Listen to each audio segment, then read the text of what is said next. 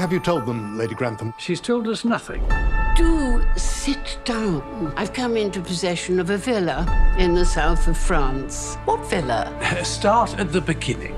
Years ago, before you were born, I met a man. They spend a few days together and he gives her a house. You never thought to turn it down? Do I look as if I'd turned down a villa in the south of France? A telephone call for you, my lord. Mr. Barber is a producer and director. He wants to make a film at Downton.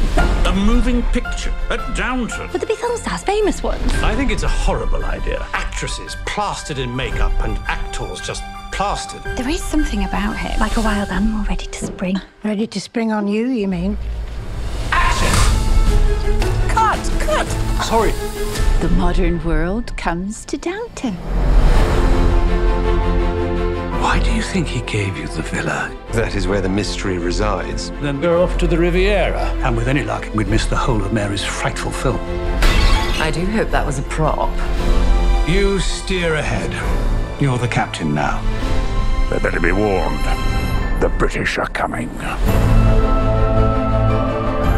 Welcome to the Villa of the Doves. It's a beautiful place. How happy you must be. Oh, my goodness. Who is she? The Lady Grantham I first went to work for. Granny. Why did you invite us here?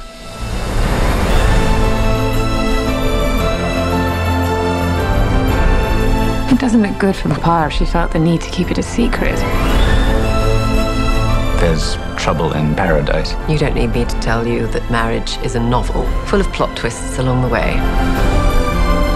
Women like us fall into two categories, dragons and fools. You must make sure they think of you as a dragon. And with that, I will say goodnight and leave you to discuss my mysterious past.